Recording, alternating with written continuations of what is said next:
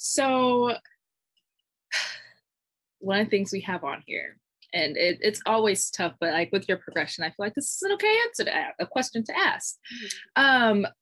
You run your first professional race and you came in last place. Yeah. I know for some people that obviously that could be mentally just have you messed up.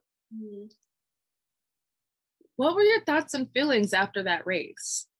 So USA's, I was coming off USA's, it was like 2018, I believe. And my agent at the time wanted me to go overseas. And I was like, okay, cool, I'm going to go overseas. It's my first time. Like, yada, yada, yada. I'm thinking I'm about to beat all these girls. Like, you know, in my hand, like, I was coming off USA's hot. Like, I finally made the final. I PR, and I was feeling good.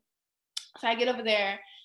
Travel's different. I've never been, that was my first time overseas in general. So I get to Switzerland, I believe, Bellinzona. I love that place. Yes. Yeah, I love that place. And yeah, I get dead last. I remember calling my coach and like trying to find service too, because I'm like trying to like, you know, I didn't know like you had to change your phone out there. It was just so much. Yeah. So I was trying to call on the WhatsApp. I'm trying to use the Wi-Fi that was in the surrounding area.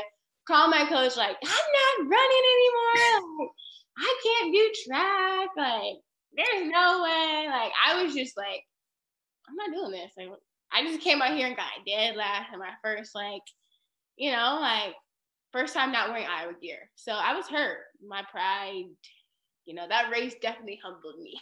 Like, I was up here coming there. I was like, you know, put me down there. So, yes.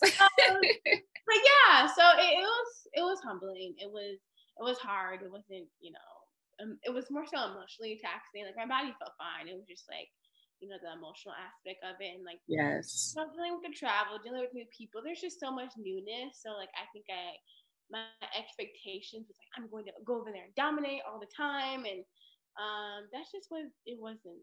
It was not that. That's okay. So I had a couple more races. By the time I got to my last race over there, it was in St. Kitts and Nevis. I think you were there. In St. Kitts and Nevis.